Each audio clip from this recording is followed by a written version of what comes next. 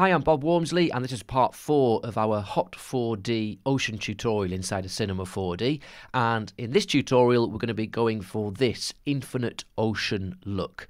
Now, HOT4d, when it comes to infinite oceans, it is actually quite limited. It's difficult to use the foam effectively, and it's difficult to use the spray effectively on this scale. If I were you, I wouldn't even bother trying. But you can get good effects if you know how to work around the limitations. So here's an example of where I've used this in production. This is for Finding Neverland, which is the Broadway musical, and this is a performance of that during the Tony Awards in 2015, and this is the Tony Awards YouTube page. This is their copyrighted video.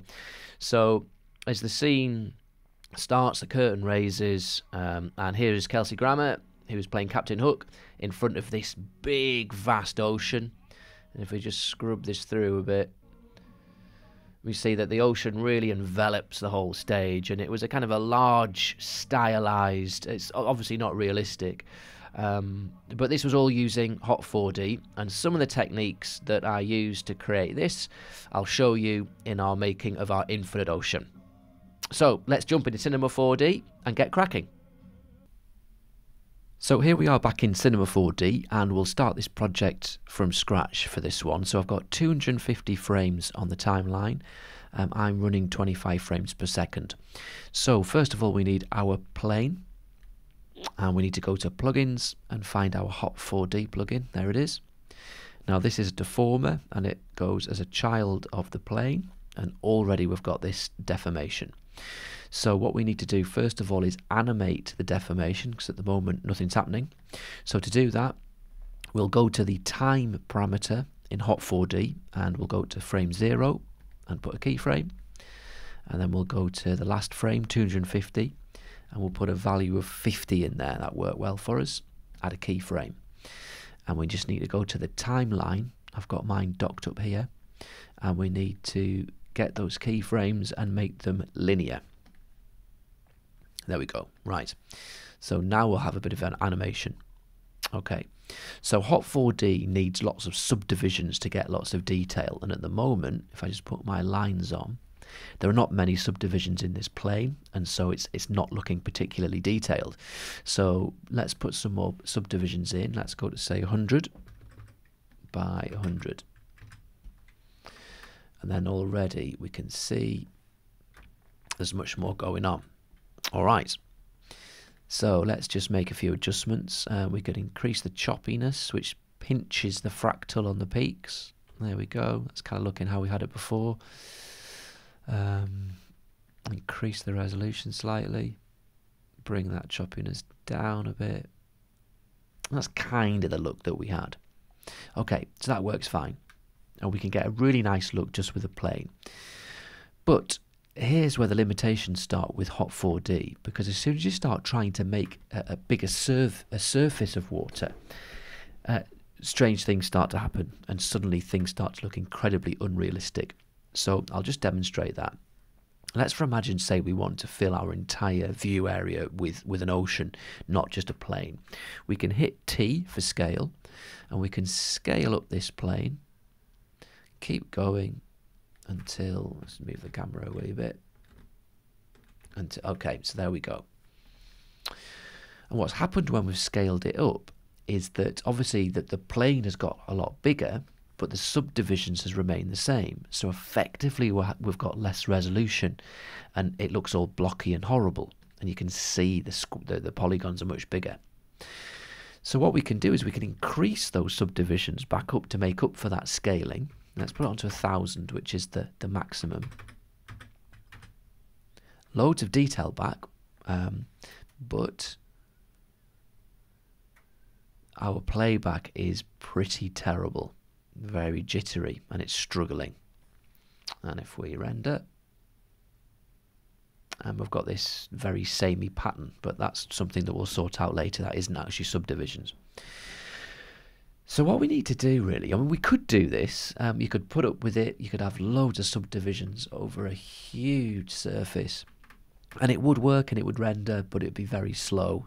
It'd be tedious to work within the viewport, and it'd be a waste of processing power, really. So what we need to do is we need to be able to make this plane much bigger without having to have the same detail of subdivisions all over it. So I'm just going to put that back to default. There we go. So we're back to scratch. Let's put those subdivisions back to 200, just so we can see the animation and work with it in the viewport. Okay. So what we're going to use to deform this is one of the other deformers, the default deformers in Cinema 4D, and we're going to use it on top of the HOT4d deformer. So just to demonstrate how this works, I'm just going to switch those two off for now. So we're going to use an FFD deformer. Let's bring it in. And you can see that it comes in as this cube, and if we go in point mode, we've got all of these selectable points. So I'm just going to bring a cube in to show you how this works. So there's a cube. Give it some subdivisions. Everything needs subdivisions if you want to use deformers.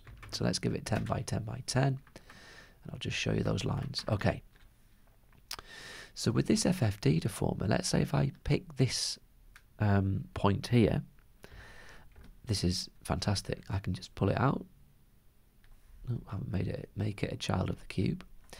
And now look, we can deform it using that one point, which is pretty cool. We could take this point and move it up. We could take this point and move it down. And so we can get all of this really cool deformation by moving these points around and changing the look of this cube, which is pretty cool. So how are we going to use that with HOT4d? Well, let's bring an FFD deformer in, and I'm going to make it a child of the plane, and I'm going to change a couple of things. We don't need it to be this big three-dimensional cube, so what we can do is we can reduce the Y value to 0, to flatten it, and we need as few points on the Y as possible. 2 is the minimum, so I'll take it down to 2. Okay. I'll turn HOT4d off for now, and let's just take those lines off. So here's our FFD here, and let's just make it the same size as the plane, 400 by 400. Okay, there we go. So what I'm going to do, I want to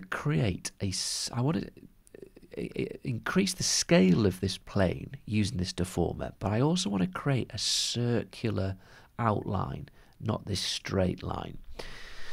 So this is how I'm going to do it. We'll do this in stages. I'm going to select this point, this point, this point, and this point. Now make sure you haven't got only select visible elements ticked. Otherwise this won't work, because there's actually 2 points on top of each other here. So make sure that this is not ticked. So now I'm going to hit the scale key, T, and I'm going to scale these up. They don't need to be exact, but I'm going to scale it up like something like that. Okay, and you can see that it's already given us a bit of a curve on the edge of this plane. Okay, that's the first deformation we're going to do. Now we've done that, I'm going to add 2 more points on each side, 5 and 5. Okay, that's looking good, and I'm going to select these points, this point, this point, this point, this point, this point, this point, this point.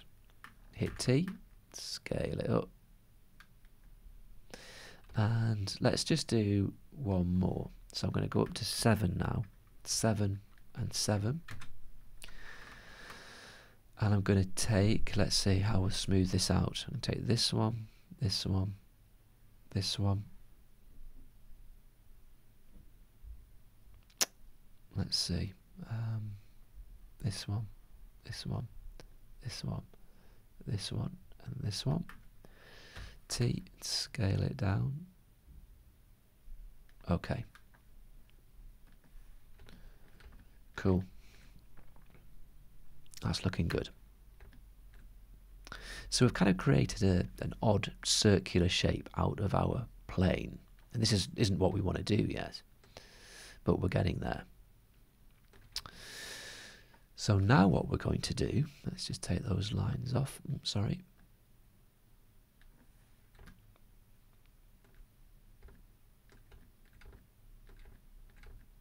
I'm going to select all of those points. And we're going to make our huge water surface. And just zoom right out. I want this to be massive. There we go. Hit T. And I'm going to scale up all those points. And this is making an absolutely enormous surface.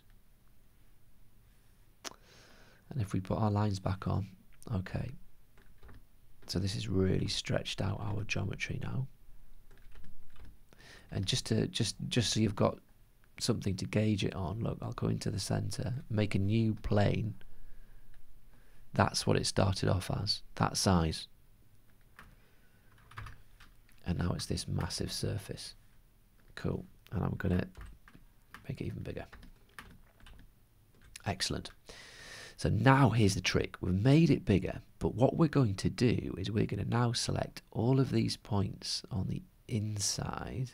I'm sure there must be a quicker way of doing this, but I don't think you can do loop selections and the like with these points, which is why I'm kind of individually selecting them all. Okay, so now what we're going to do, we've left the outside points, we're going to scale in the internal points, and now you can see what's happening is that we're getting an incredibly fine, highly detailed section in the middle, and as we move out to the outside, the polygons are getting bigger and bigger. So it's kind of giving us a distance fall off for subdivisions, which is amazing. So now what I can do, I'm going to move these towards the bottom edge of our surface. So now again, all of the high resolution subdivisions are here. And it's getting much, much bigger as it moves to the edge. All right. So that's looking pretty good. I think we can make that even smaller. Okay. So let's make HOT4d active.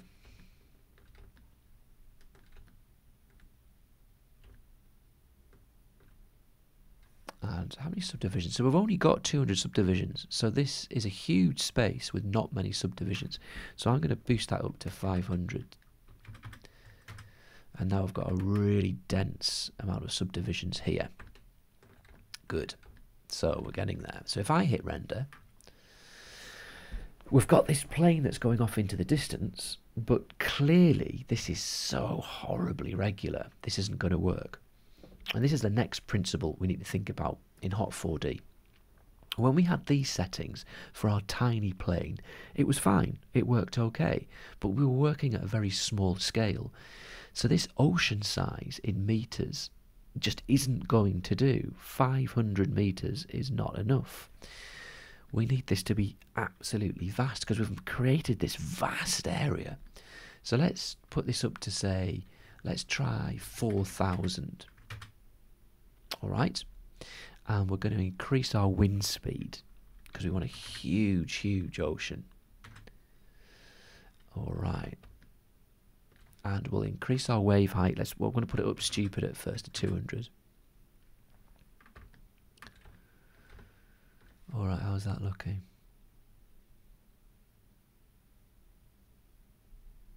And very quickly, we've got something that actually doesn't look not half bad, really. I mean, it's not right yet, but it's looking okay. Now, because we have such a huge ocean, this number is massive. I think we need to increase our resolution, and I think we're going to go all the way up. So let's just try it on the second to last highest resolution.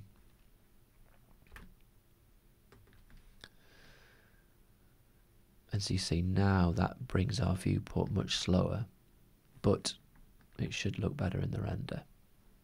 Let's go on to full whack.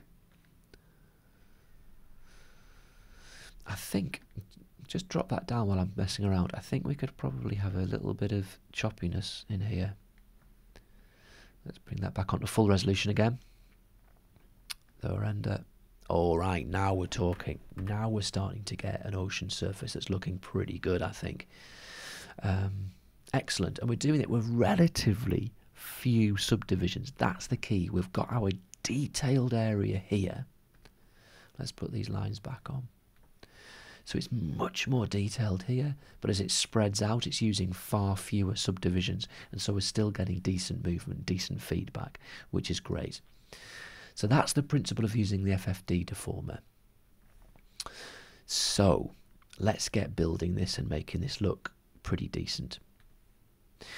So we're going to make a new texture. So we'll double click here. And this texture is going to be slightly different from the other couple of tutorials. With this texture, we're not going to use luminance because we're not going to be using any lights or physical skies. So luminance won't work. Our subsurface scattering needs lights, and we're not going to use lights. So I'm not even going to bother with it. And I'm not actually going to bother with colour. I'm going to do everything with reflectance. So because there's no lights, I don't need any specular. Get rid of that. I'm going to add a Beckman. And I'm going to keep it all completely standard, but I'm going to add a layer Fresnel, and the layer Fresnel is going to be a dielectric Fresnel, and there should be a preset for water. There you are there, water. Okay, and I'm going to leave it just as that. I might use a bump later on, but we'll leave it just as a reflective material for now. Okay, and let's put that on our plane. Now if I render this, nothing should happen because there's nothing to reflect, obviously. So what are we going to reflect? Well, we're going to bring in a sky object, and then we're going to put a texture on the sky object. So let's make a new material by double clicking down here.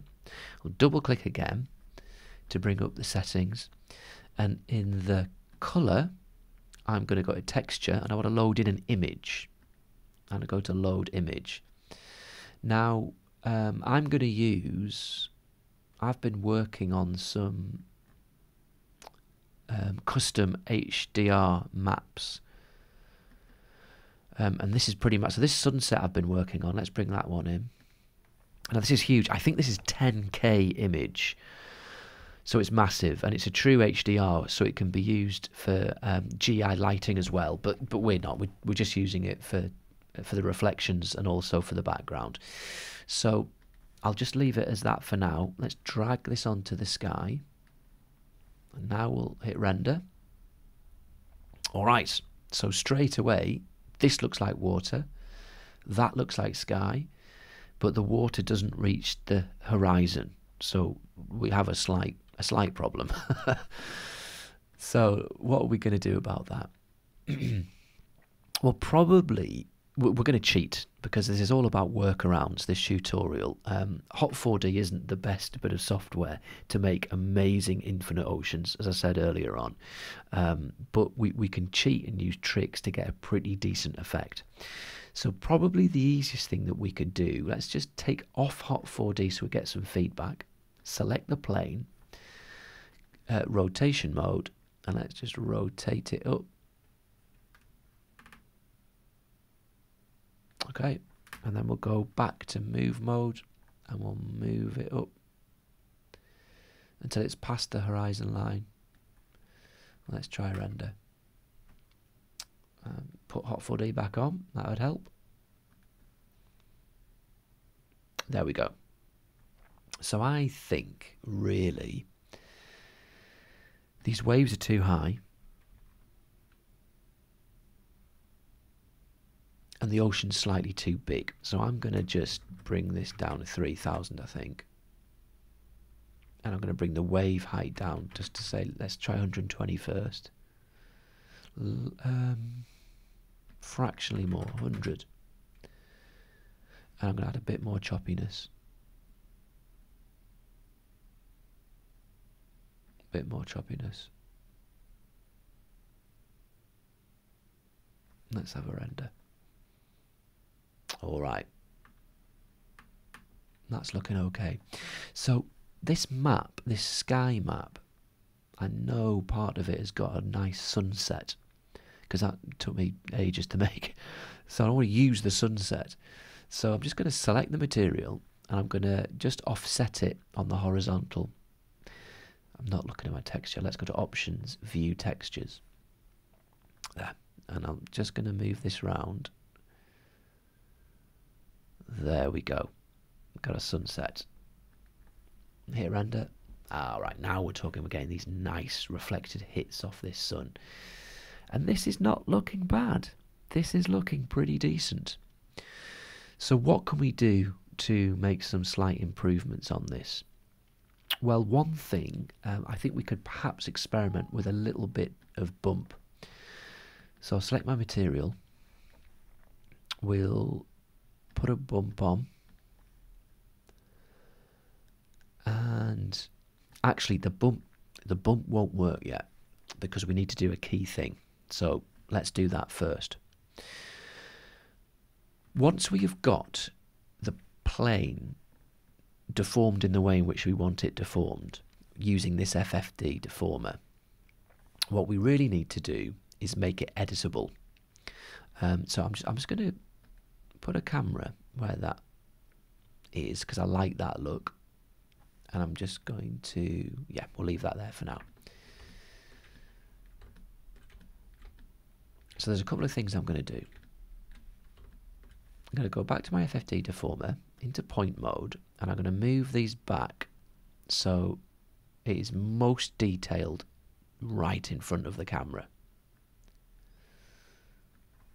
So yeah, so we've got all of our main subdivisions in this area here. That makes sense. Good. So now what I'm going to do, I'm going to take our HOT4d out.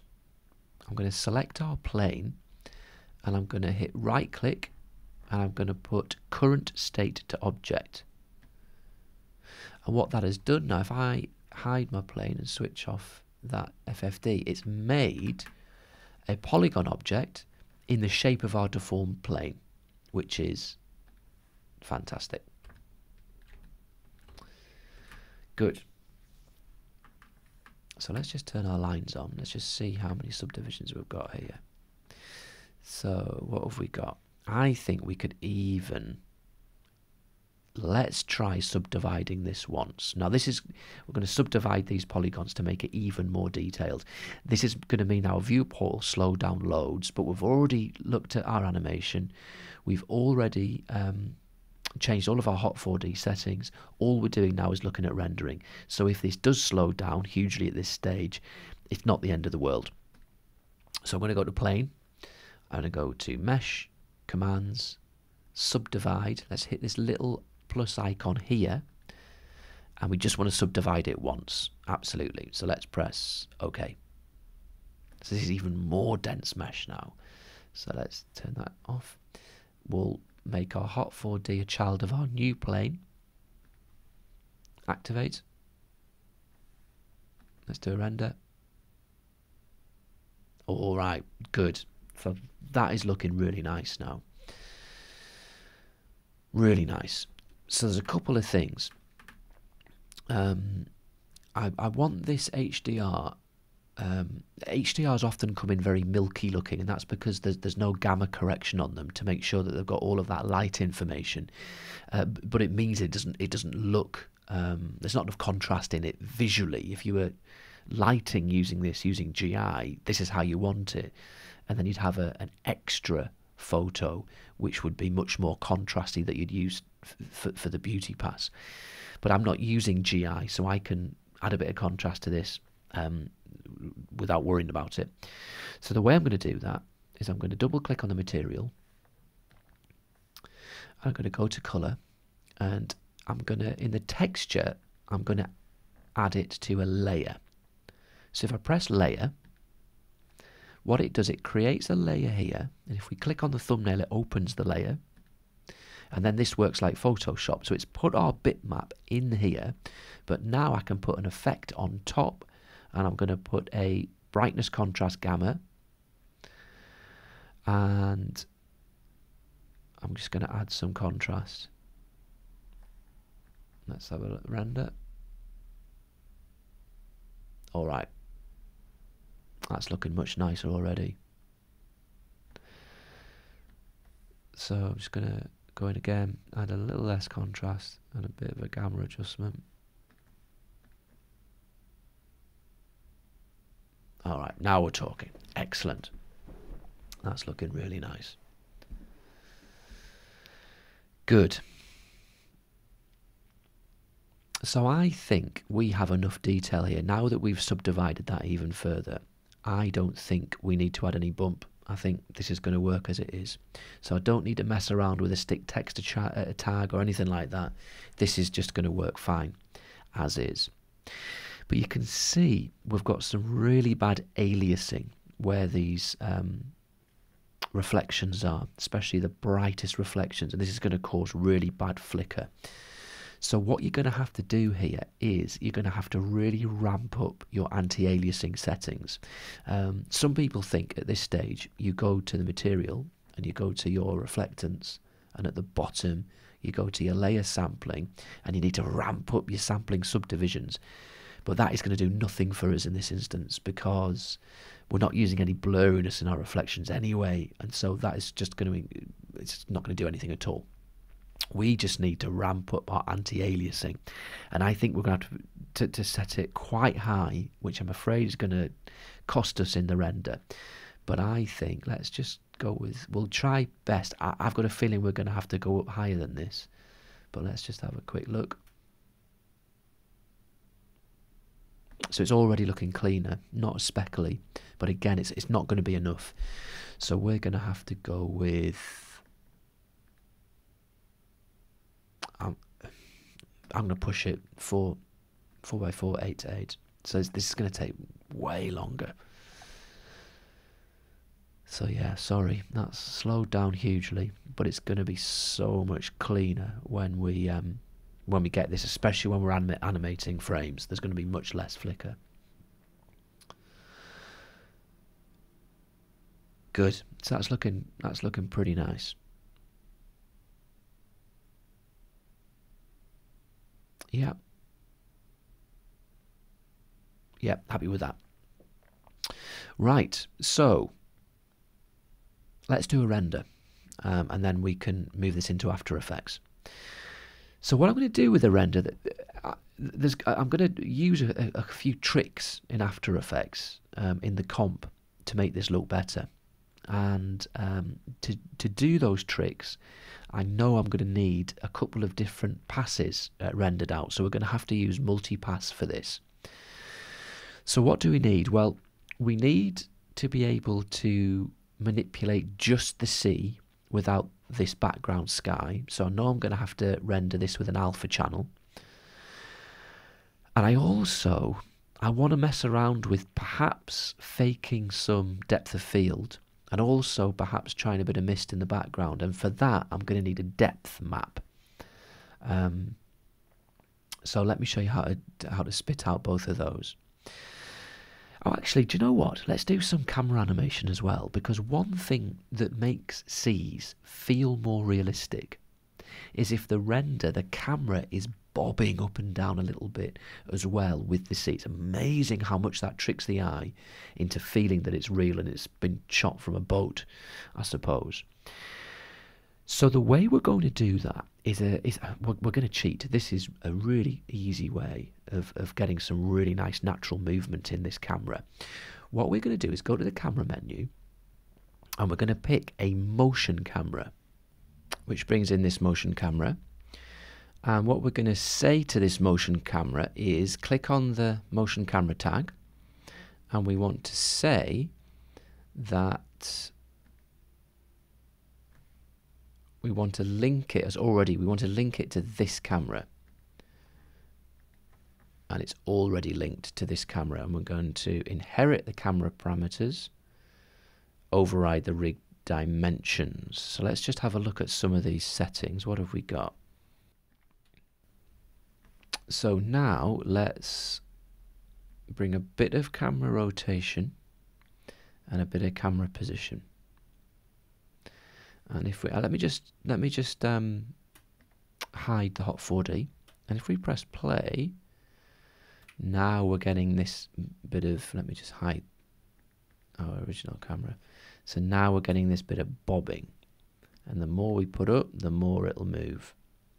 And the more it'll rotate. And this is just going to give us a bit of a sense of being on that water.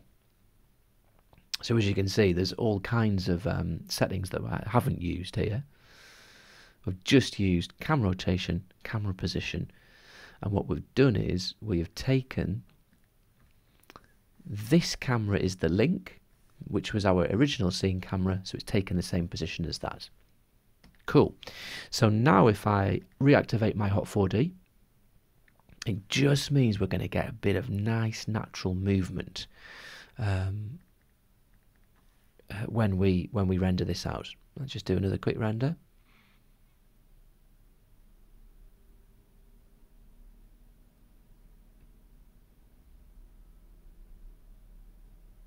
All right, so I'm happy with that. So we need to do a couple of things. We're going to set up these render passes now. So let's go to our render settings, and we're going to select multipass. And in multipass, we want to do a depth pass. So to do that, we need to highlight and tick on multipass. Then we need to come down to our multipass menu here, and we need to pick depth, which is spitting out a depth map. But this isn't going to work just yet. There's another stage that we have to do. So let's go back to our view. And I'm going to come out of this camera.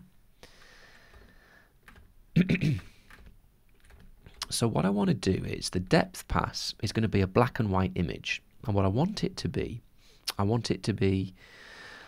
can never remember which way around it is. I think it will start as black, and as it comes down the Z direction to the end of the ocean, it gradually becomes white. I think it's that way around.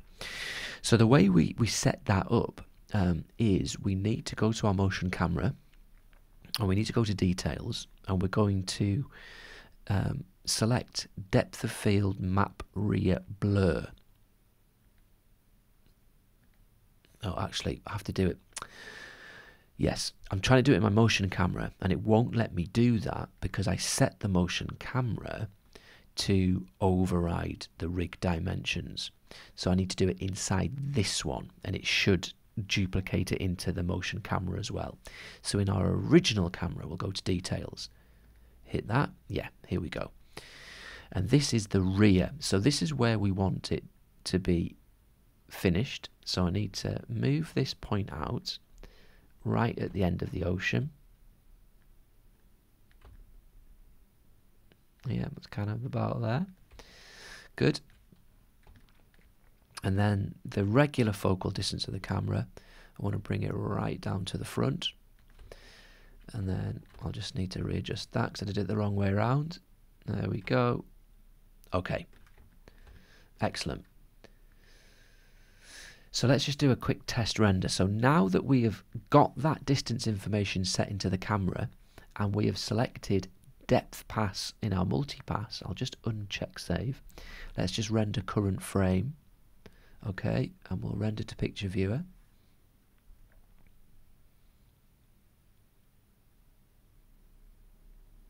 And there's our beauty pass with our sky and our ocean. But if we go to layer, we now have background and depth. So if we click single pass here, and there's our depth pass. So black, and it's gradually going from black to white right into the distance. So that's exactly what we want. And this is going to give us lots of compositing maneuverability in After Effects. Fantastic. Right, so let's just set up this scene now. So I'm just going to give myself a little bit more room. Now I want my render to be quite widescreen. So I'm going to go to render settings, and in the output I'm going to pick this Panavision preset, which is really wide. So I'll go back to my viewport. Oh, you can't really see that, can you? Let me just go to my project settings. Where do I get them from? Mode, view settings, view, border opacity. There we go. Right, so this is what's going to be in my render. So at the moment, thinking it's slightly too little sky. At the moment, it's such a nice sky, it seems a shame it's not particularly well framed.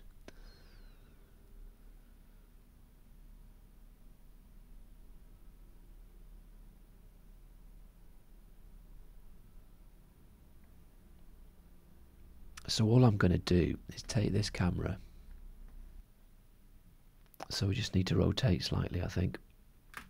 So I'll hit R for rotation.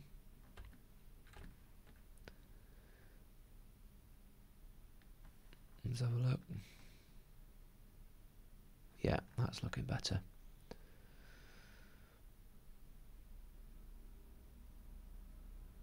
Bit more sky. Yeah, that's much better. And that's going to give us that, which is going to do. Great. Okay. So let's go to our render settings. What do we need to do? So we have our depth pass. We're going to go to output, and I want this to be, so we've got our film aspect ratio, our Panavision, but I want this to be widescreen eventually, so the width is going to want to be 1920. Oh, actually, let's undo that. Lock ratio, and that's going to be, try that again, 1920. There we go, that's going to do. And in save, we want to save it, obviously. We want an alpha channel. We don't want a multi-layered file. So let's look after our beauty pass first. So we're going to save this. Let's find a save area. So tutorials, Ocean Tutorial 4 test. Let's do render output. So we're going to stick it in render output. I'm going to call it, what shall I call it? Ocean Tut 4. I'm just going to copy that. Actually, no, that's fine. Ocean Tut 4, and then save. And I want to, I always like to use OpenEXRs as a format.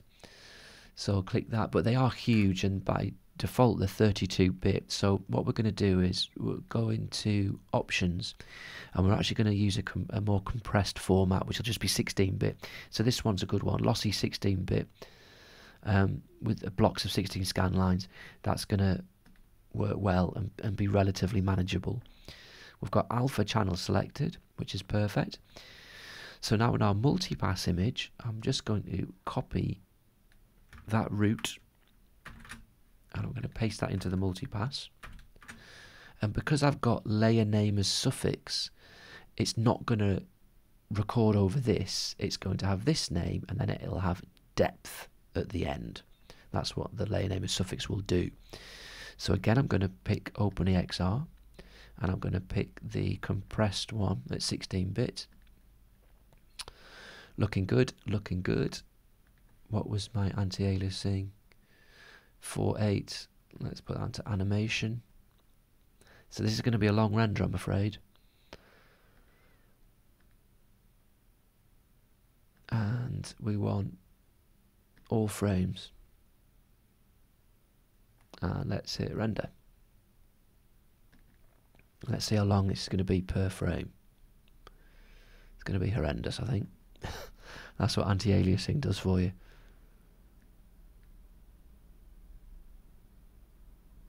So what are we on? Yeah, it's going to be about, what, 25 seconds a frame?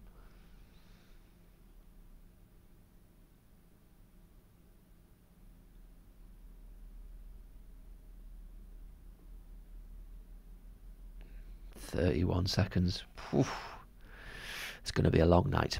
Right, so I'll leave that going, and once it's finished, we'll jump into After Effects, and we'll get cracking with this comp. So here we are in After Effects. So let's bring in our renders, and there's two different files we need to bring in. So I'm just going to double click here, and I'm looking for my Ocean Tut 4 render output, and there should be two different sequences in here. There should be the beauty pass and that depth pass that we rendered out. So here's the beauty pass, Ocean Tut 4. So let's bring that one in. And then further down, there should be a depth pass, Ocean Tut 4 depth. Great. And let's bring that one in. There we go. So let's just get this project the right bit depth. So these are 16-bit OpenEXR sequences. So let's click on here. And we're going to, let me just bring that down so you can see everything. So we're going to bring the bits per channel to 16. We're going to hit the S. This is just slightly off. Hang on, let me bring that down so you can see it all. For the working space, we're going to hit sRGB to use the same one that Cinema uses, and we're going to linearize the working space because we were working with a linear workflow in Cinema, so everything should look the same now if we click OK with those settings. Great. So I'm going to put the depth map into a new comp, and here it is. So here's the depth map, and it's just the animation, and it gradually goes from black to white.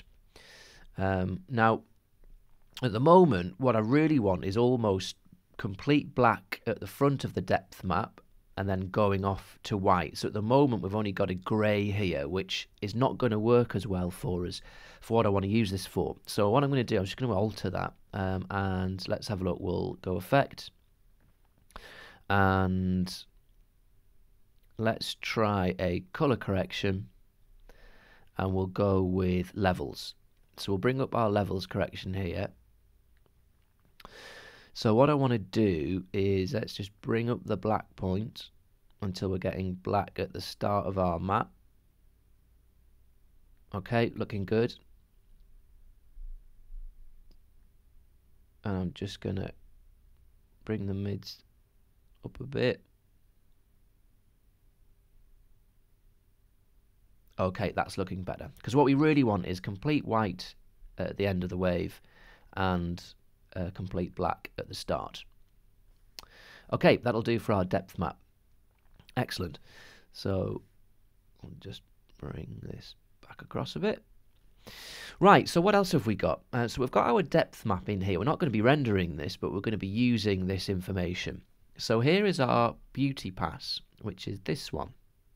And you can see in the preview here that this is the ocean has come in with an alpha channel, and here's the alpha information here where the sky would be. So let's just bring that into our comp. I'm going to switch off the depth map, press the transparency button to see where we have transparency, and there it is. So as default, you bring this in, and After Effects recognizes the alpha channel that we rendered with the ocean. And as a result of that, it's quite useful because we can just manipulate the ocean, but we can't see the sky. And obviously that's an integral part of our render.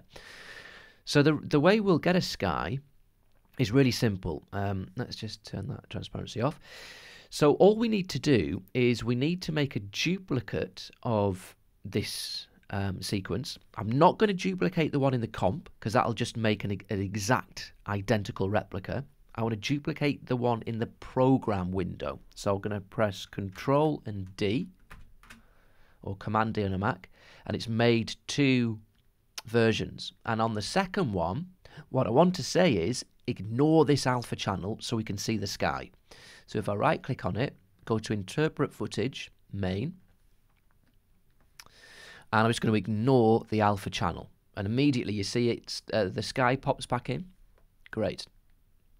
So now we've got 2 versions of the ocean should we need it. We have one with the sky, and we have one where we can just make changes to the ocean itself. So that's pretty useful. Good. And I'm just going to remove that one. So I think, even though we have the option, I think we can get away with probably just using one layer. And we're just going to use this ocean layer with the sky. So let's bring that into my comp. And there we go, and it's looking really nice. Got a nice camera animation, we've got the waves moving away from the camera. It looks pretty infinite. We can't really see much repetition of ocean pattern, so it's looking random enough. We've got nice detail here, which is making it look large. And and we haven't got wasted detail in the background because we stretched out those subdivisions, so there's not actually that many polygons in the distance. Looking good. So what are we going to do? Well, one thing to create something that looks infinite is that we need a slight bit of blur. We need some depth of field, essentially. Now, we don't want a really shallow depth of field. We don't want everything really blurry in the background, because that'll have a miniaturization effect. But if we just have a little bit of blur, the further we get into the distance, it's going to trick the eye and make you feel like this is a huge infinite scene. And that is the main reason why we brought in this depth map, because we're going to use this information to tell After Effects when to bring this blur in. So what we need to do is apply an effect to do that.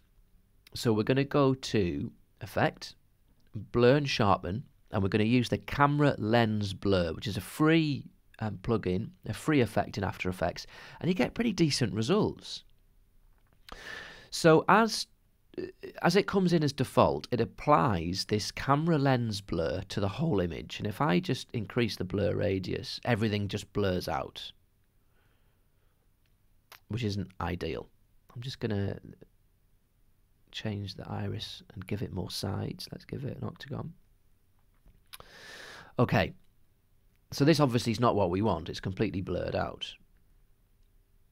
So all we have to do is tell the camera lens blur to use this depth map, and where it is white, be fully blurred, and where it is black, have no blur, and graduate that blur in. So all we do on the camera lens blur settings is on the blur map layer, we select the ocean HOT4 depth. And we don't need to see that. So now you can see it's only blurred it where it is white on the image, and as it comes to black, the blur disappears. So there's too much at the moment. This isn't right just yet, but you can see that the effect is working. Now, if you see at the edge of our frame, we've got these weird little artifacts, this little halo, which obviously isn't what we want. And that's because it's reached the end of the frame and it's still trying to blur out those bits, and it hasn't got the information to do it because there's nothing here. So the way we get around that is we just repeat the edge pixels. And here it is, edge behavior, repeat edge pixels. And when I click this, that all disappears. Great. Now another great trick that we can do with this map is that now we've got it loaded up, and this is the in focus part, and this is the defocus part, we can alter the focal distance with this slider. So if I just bring this focal distance and change it a bit, you'll see that the front is starting to blur. It's in focus in the middle of the ocean, and then it's blurring out again as we get to the end. So I'll move that up, and this will blur the front out even more. And now we've got this stripe of in focus ocean, and then it's blurred out near the end. Now this, with the amount of blur that we have got selected, 27, which is far too much, you see how suddenly we get this miniaturization look. It suddenly looks like a toy lake, which could be really effective if we had, you know, a render of a low poly toy boat, for example. It would look fantastic. But it's not going to work for us for our big infinite ocean. We want it to look massive, not tiny. But it gives you a huge amount of control just with the use of our depth map, which we kind of got for free. So let's reduce this blur radius down because we don't need near as much. I mean, I'm going to say we need about probably, let's just try 4 for now. And I'm going to bring that focal distance near to the very front. Let's try with 7. It's not quite enough. All right. So now we have a very slight amount of blur down here, hardly noticeable. We've got this lovely in-depth, in-focus piece here in the main part of the ocean, and then it's gradually defocusing as we get to that, as it goes off into infinity. And that, I think, is looking pretty decent. Very nice. Alright, so I'm not going to over egg this, but you can use this depth map. I mean, play around with it, and you can use this depth mat as a track mat if you wanted to try putting in kind of a fog layer onto your sea. That would perhaps work. You could use it to put in some, if you had some stock kind of smoky, misty video, you could use this to only have that coming in the background, or having it coming in the middle, or having different layers with different settings to make that fog feel like it was working in 3D space. This information can be used for all types of different things, but I'm not going to go into that in this tutorial. So the final thing, I think we could perhaps do just a little bit of really bog standard colour correction just to make this pop a little bit more. So what I'm going to do is select my ocean layer, and I'm going to do a new effect. I'm going to go colour correction, and I'm just going to let's just put a really simple contrast curve in, and the contrast curve I want above my camera lens blur. So this is the RGB channel, and let's just pull those blacks down a bit, increase the highlights.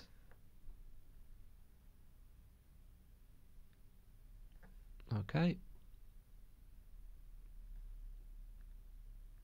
So just gives it a bit more depth, and it makes these orange glints from the sun a bit more prominent, which looks really nice. And I mean, that just looks nice as it is. I think in my final render, let's do it. Look, we've got a sunset, so let's go full cheese, and let's do a vignette. So we're going to do the most basic of basic vignettes. We'll go to layer new, solid. We'll make it black. Let's call it vignette. Okay. And if you want to make an elliptical mask to cover this entire layer, all you have to do is select the ellipse tool and then let go, and then just double click on here, and it automatically makes an elliptical mask. So we need to go into the mask settings, and we're going to change it from add to subtract. We're going to feather it out. There we go. And that'll probably do. I mean, we could perhaps press T to bring up the opacity, and just bring that down just slightly, just so we've got a slight suggestion of a vignette. You don't really want a vignette over the sun, because the sun's kind of the hero of the piece, really.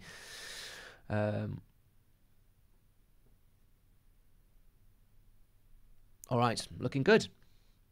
So I think that'll do us for this. As I say, you can spend far longer. You can play around with that depth map, using it to composite all kinds of things into this scene, but I'm going to leave that as it is. So what I'll do is I'll render this out, and then I'll show you the result, and you can see how it looks. And here's the final render, and I think it's looking pretty nice. We've got some lovely, slow, kind of languid ocean animation there, which gives a sense of scale. We've got that nice bit of fake depth of field going back into the distance, which kind of cheats the infinite look. And we've got these beautiful sunlight glints and hits off the ocean. So that's looking good. So HOT4d for Cinema 4D, free plugin. It's absolutely fantastic. It has major limitations. It's not for you if you need big rolling, crashing waves with spray and water and all kinds of stuff. But if you know the limitations, you can work around them and get good results like this. So I hope you enjoyed it. If you could subscribe to me, that would help me out a lot. If you could like the video also, and please feel free to comment.